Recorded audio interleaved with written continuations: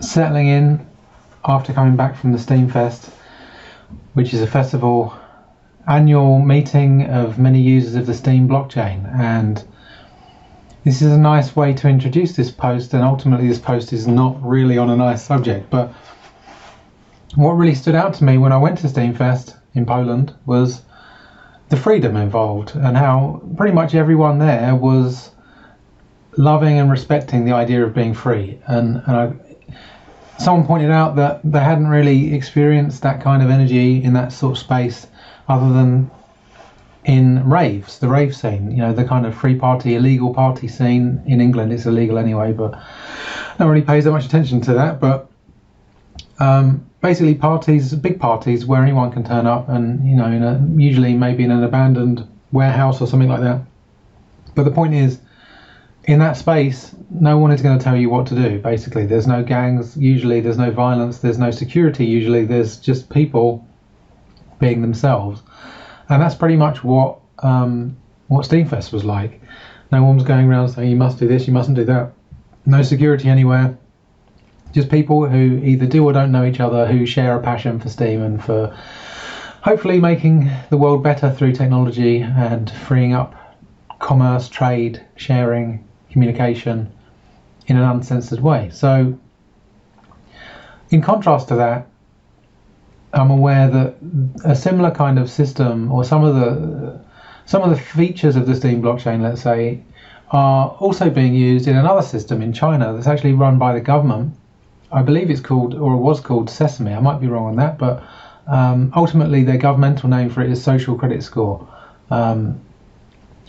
And I wrote about this, as you can see, last year, and at the time I went into quite a lot of detail about what I'd read about at the time, sort of highlighting some of the really, frankly, overtly evil things that go on in China. I'm not saying all Chinese people are evil.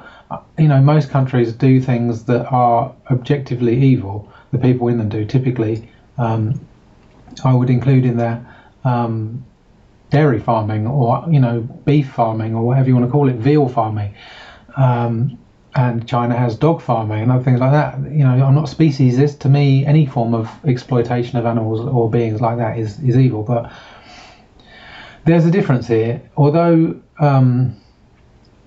my followers of my blog are going to be very well aware that I am well aware that Western governments and democracies have been deliberately engineered to be fake since the beginning. And so really they aren't any kind of a demonstration of actual freedom. There is a difference. In China, you know, I've also written about at great length and given video testimony of whistleblowers from China, doctors and so on, who basically were involved in live organ harvesting from people. So people were basically sent to slave camps or prisons, wherever they were, on the basis that they had a certain blood type or a certain biological configuration that made them desirable from the perspective of organ transplants. And so they would be sentenced to death, and in some cases basically the person would be deliberately not killed when they were being shot, and they would survive long enough for a doctor to come in, take their living body into an ambulance and remove an organ while they're alive, and then kill them by removing the organ. This is not something that I've made up. Basically, this is, you can look at the International Tribunal for Natural Justice. You can find that on Steam and all over the web if you look for it, and you'll find the testimony from the doctor who actually had to do this. He's actually basically admitting to murdering people in the testimony because he feared for his life if he didn't do it, and he wasn't even fully conscious that this was happening initially as he did it. But the point I'm making is, there's something about the Chinese system, the governmental system, which is in many ways similar to the Soviet-Russian system, whereby it utterly degrades life, it utterly degrades humanity in the name of humanity. It's so insane that it's difficult for me to even... there is no way to understand it, basically, unless you realise that it is an exploitative system. It's not a mad system. Well, it is a mad system, but it's not a system that was created to be mad by accident or stupidity. It was a mad system deliberately created to be mad, basically. I don't fully know the exact reasons for that, but the ideology behind it essentially is socialism, and socialism is the step in between capitalism and communism. So communism was designed originally, as I understand it, to be a scientific replacement for capitalism, highlighting problems with capitalism and saying we're going to replace that with something much better, and we're going to use science and logic to do that. That sounds great, except for what they completely failed to do was actually respect humanity and respect free will in that process. So they ended up creating something which basically took some of the worst things from capitalism, removed some of the bad things from capitalism, but kept some of the worst things, and then added in even more worse things, and didn't add in very many good things. So you ended up pretty much with the version of communism that kind of got played out in various parts of the world basically was even worse than capitalism. Now, I'm not a big fan of capitalism, but I can't say that the communism that I've seen is any better. Basically, any system for humanity has to have paramount respect for free will. If it doesn't, it's not a good system. And I don't personally think capitalism does, although people like to claim it does. I think that it doesn't for a couple of very good reasons. And I think the communism that we've seen equally doesn't, or if anything, is much worse. So it's no surprise to me that they've created, in a way, this system, but it is still a surprise to me in the sense that they've done it and people are going along with it. I've actually seen some videos of people who don't question it enough, and they basically just think, oh, it's a good thing, you know. Just to explain, what they've basically done is create a system which is going to go live soon, according to the latest report which I've read from the Times, which I'll move on to in a moment, whereby somehow the governmental bodies give people scores for their behaviour, not just in terms of necessarily breaking laws as such, as I understand it, but in the sense that we might be familiar with it, but it's based on trust. They're literally trying to measure people's trustworthiness. And some of the examples they give, to me, they're not things that you would end up in court for, but they're punishing you in a way that basically turns the entire nation into a prison, potentially. So in other words, you wouldn't necessarily need to end up in prison, because as you lost social credit score, your ability to move and do things in the country would be decreased so much that you'd be virtually in prison, even though you would be not technically in an actual prison. And as an example, if we move through to this new report from it's the Independent, sorry. So they're saying here that the system is going to be rolled out by 2020, obviously not too far away. And it says here, millions of Chinese nationals have been blocked from booking flights or trains as Beijing, the government, seeks to implement its controversial social credit system, which allows the government to closely monitor and judge each of its 1.3 billion citizens based on their behaviour and activity. The system aims to make it difficult to move for those deemed untrustworthy, according to a detailed plan published by the government this week. It will be used to reward or punish people and organisations for trustworthiness across a range of measures. So typically our sort of court system doesn't really measure trustworthiness. It basically says you broke the law or you didn't, and that's that. There might be some sort of vague measurement of trustworthiness built into some situations, like sex offenders registries and things like that, where people need to constantly people are monitored because we don't trust them collectively or through the court system.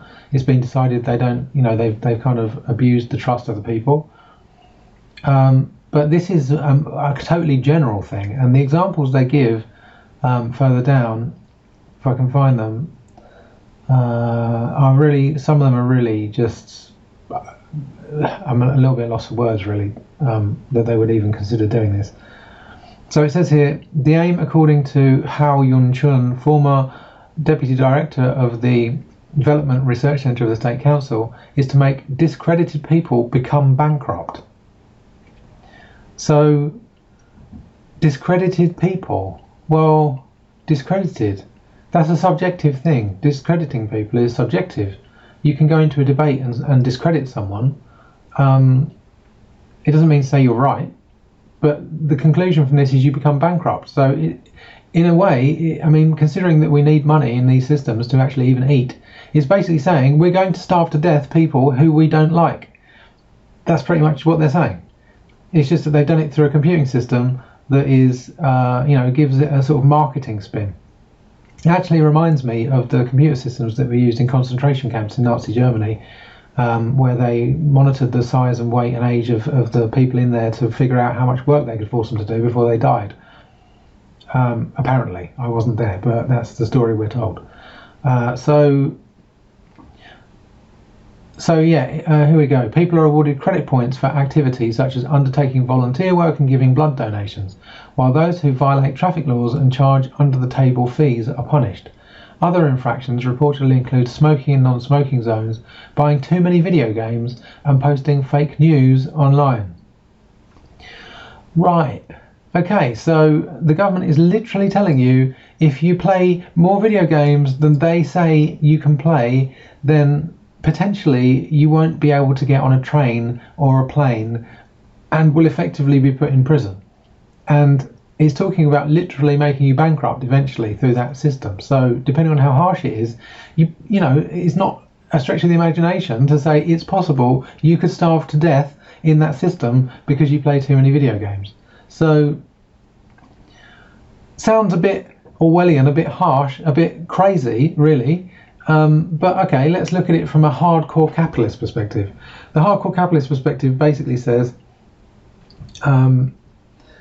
if you don't do any work and you sit around playing computer games all day and you don't have a big stack of cash keeping you going, then basically you just market forces will result in you not having enough money to buy food, so therefore you will either die or you'll be forced to stop playing computer games and go and get some food and money. So you're going to get up and motivated and do stuff. What they're saying is, basically, we are going to decide, not the market, the government's going to decide what is the actual amount of computer games that you can play that's acceptable. And if you play more than that, then you're going to have problems. And we're going to make that happen. Now, I don't know exactly how, let's say, social welfare works in China. I don't know whether the government will give you food if you're poor. I actually don't know anything about that. I'd be interested to learn about that.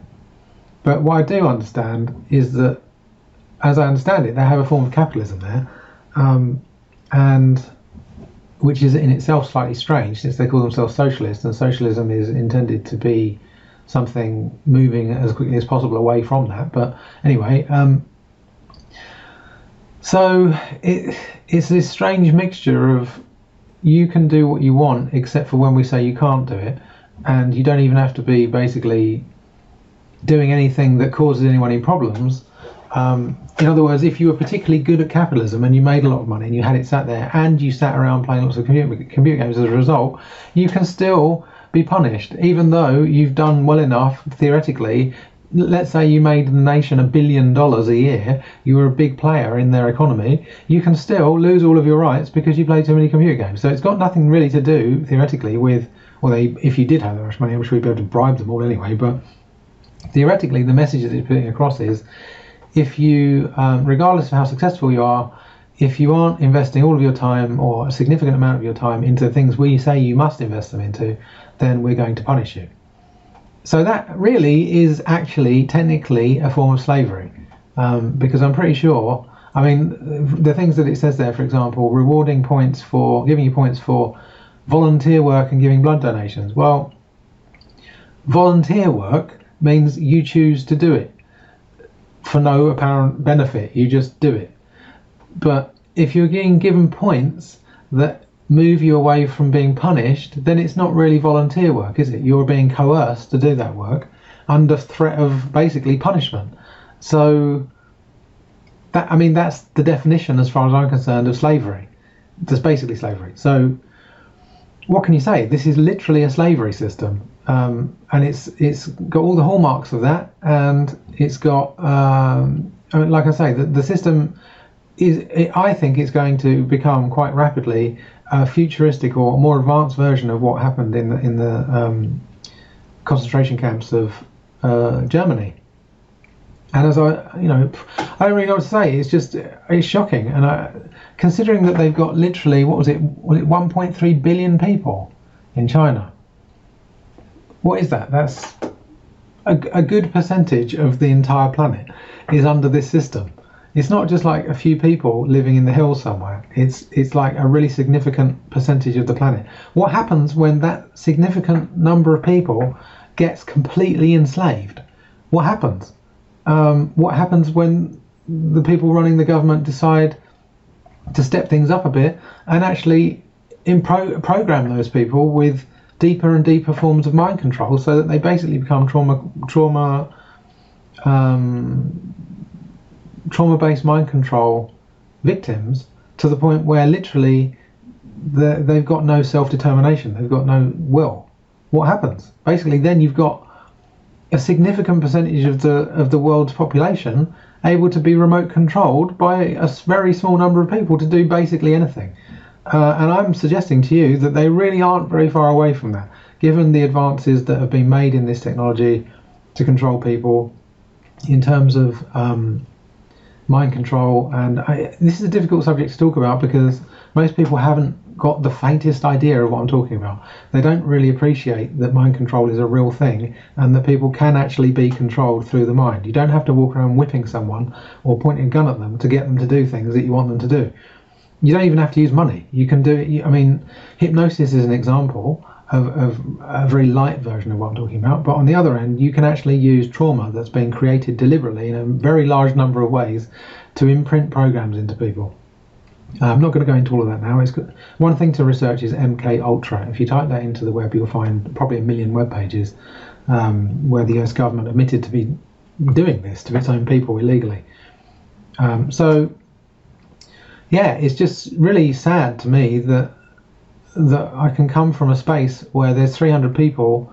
Not sure if there's anyone from China there. There might have been, but it's sad to come from a space with so many people who are living as close to free as they can. They're getting paid for blogging. They're literally actively engaging in doing things to raise consciousness, raise awareness of the power of freedom, real freedom.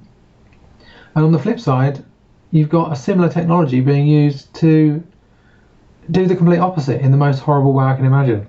So I'm not really sure where this is going. I mean, that's a huge number of people. How do we, the rest of the world, bearing in mind that it's really only a small percentage of the rest of the world that is in a position to respond to this and actually even understand it, in the sense that many people aren't paying attention. Many people don't even pay attention to the news. They're not, online even still in some parts of the world, and even in parts of the world where we are, a bit more online and aware of this stuff. Most people aren't paying attention anyway. They're definitely not going to actually do anything about it. So what the hell do we do? I mean, some people are just relying on the ability to sort of nuke any nation that goes completely insane and tries to attack the rest of the world and take them over. But from my perspective, obviously that isn't a solution. So what can we do? I mean, we could agree to not trade with China, for example, until they actually treat their people with more respect. But then you run the risk of things turning a bit more like North Korea, maybe, where they start to go a bit inward and a bit defensive and kind of turning against the outer world. And then what's going to happen? But I think one of the biggest problems is basically China is making most of the world's plastic stuff. And I know that Taiwan is said to be another alternative that companies could use, which is not so oppressive. But I think ultimately we need to actually stop using these countries to produce our things, is really what it comes down to, because that's how they're getting a lot of this power. And it is exploitative. They are basically enslaving their own people to make a few people rich, and so that you can have plastic stuff that doesn't cost very much. So you've been, or not specifically necessarily you, maybe you're really smart, but we collectively are being deceived into thinking that by giving the fruits of our labour to these people for giving us plastic stuff that's cheap, we think that we're somehow living like kings and this is going to last forever and everything's going to be great. That's not really very likely, in the sense that a large percentage of the people literally being stomped on in order to achieve this. And I would say the losses to humanity as a result of this happening are far in excess of the benefits. I mean, on the independent page here, you've got like Nike and Adidas trainers. I'm sure most of those probably either they're not made in China, they're going to be made somewhere like that, in terms of the way people are treated. And I've seen printouts from a Nike factory where they show you the time that's allowed for each worker to do certain tasks, and it's measured to like 0.0001 of a second or something like that. It's so inhumane. I don't even know how to do. I mean, it's the equivalent of factory farming, where you see like millions of or hundreds of thousands of chicks on the ground in a dark warehouse being swept up by a machine that crushes them to death. I mean, it's literally like a horror movie. We are literally living in a world where a significant percentage of the population is either involved in creating or involved in suffering the effects of something akin to being in a horror movie. And it's just amazing to me that so many people don't pay attention to it, don't understand this is happening. If we look at this picture and zoom in a bit here, yeah, it's Sesame Credit, right? This is effectively where we're going. I used to laugh to not laugh to myself, I used to imagine when I was a small child, or a teenager actually, I used to wonder, oh, how cool would it be if I could see something exactly like what we're seeing on this screen for women. So I could see what percentage chance there is of that woman liking me. So I don't have to waste my time going around talking to endless people, trying to find a girlfriend. I would just be able to see immediately. And maybe in the future we're going to have something like that. Maybe the dating sites we see today that give you a percentage score of match, chance of match and so on, you'll actually be able to see that. Let's say you're wearing a pair of glasses, like Google glasses, and you have a little marker whenever someone walks past you who's on that dating site, and it will show you, oh hey, that's an 80% chance you could go and talk to that person. Now in principle, there's some positive outcomes you can imagine from that. It could be fun, you know, as long as you don't rely on it and stop paying attention to your intuition and so on. If you know, it could be a fun thing to play with.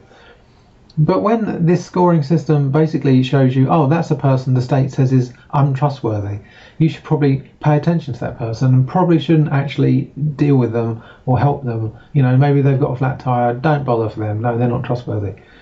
You don't necessarily have the means to check whether that's right or not, but it comes down to whether or not the people actually use the system in a way that is empowered. In other words, do they just use it like not a fun tool, but do they use it as something that they have a choice about, or do they use it in the sense of, oh, I'm worried about losing score if I don't go along with the system? And as I understand it, that is how the system is going to be rolled out. So if you basically are friends with somebody who does bad things according to the state, then your score can go down. So you're basically then in a situation where you're literally splitting the population up between the alleged good people and the alleged bad people. And I mean, what can I say? I mean, if it actually was a measurement of lovingness and actual intelligence and wisdom, and you were basically separating people between wisdom and unconsciousness, then that could be, you know, I mean, I wouldn't necessarily recommend it, but it could at least be interesting. You could see some interesting things come out of that. Maybe by filtering all of the wisest people together in the whole nation out of 1 billion people, suddenly you see some amazing things happen just from that happening. But that isn't what this system is. This is actually just the state determining what's good and bad, and then kind of basically controlling and punishing people as a result. And maybe, and I know there's examples where it's talking about, for example, you might be able to hire a car without putting a deposit down. That kind of thing would be a benefit of having a good score. So literally, this is really what this comes down to. I'll just end on this point. I've written a lot about emotional healing and in the past, and emotions are motion, energy motion, emotion. Energy motion. Emotion is moving energy. So when you have an emotion, if you really feel it a lot, eventually you're probably going to want to move, and you'll realise if you keep doing that it's actually emotion that keeps us alive. It's what keeps the planet going round, if you want to call it that. It's what makes things happen. So it's what guides our decisions. And if you've got this system which is purely based on enabling or limiting movement, then you literally have a system which is unlovingly controlling and dominating the will of the people. It couldn't be more obvious. So when this tries to speak as if it's for the people, which if we look on this Google translation page, this is actually the government document which was published that announced this, apparently. And you know, Google Translate's not the best in the world, but this does actually make sense when I read it. I get the feeling it's not a bad translation. And if we go down to social credit section,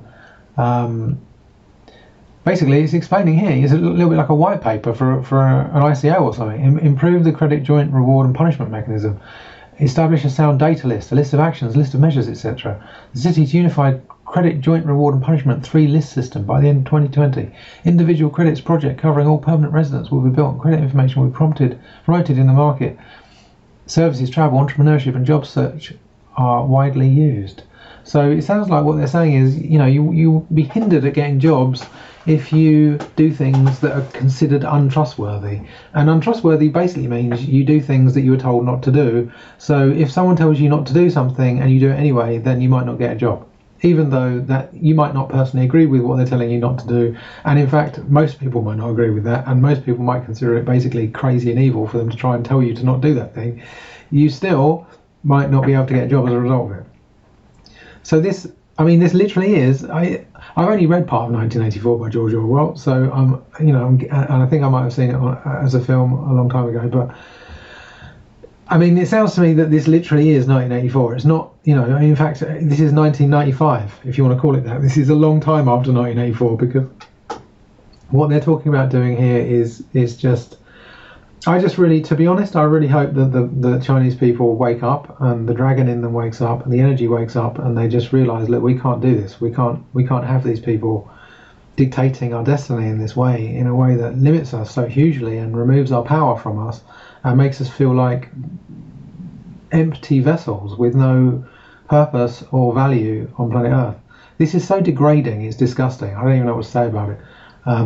So yeah, let's, as technologists and creators, co-creators on this planet, how about we do our best to set the most high quality example we can for the people of China, to show them that alternatives exist, where we can be empowered to do amazing things using technology and so on in these sorts of ways, but without any form of punishment, without needing to punish people. We don't need to be punished to learn things. If there's any message from this video, punishment is not something that needs to be involved in the process of learning. You can learn without punishment, actually better than with punishment, and really that's what this comes down to. So I think by now humanity basically understands that on a certain level. So if you are punishing people and the pretense is that you're going to teach them to be better people, then you are lying. You aren't doing it because of that. You're doing it basically because you want to control people, which is probably because you want personal power gain. So we're dealing with enslavement, and I've talked now for nearly 30 minutes, so I don't want to enslave your mind, let's say, but do let us know in the comments what you think about this, and if you've got any extra information to add to it, and if you've got any creative ideas that you can come up with that might be able to be implemented online, let's say, in between now and 2020, so that we can mitigate and minimise the harm done by this offence against humanity. So until next time, much love, and catch you soon.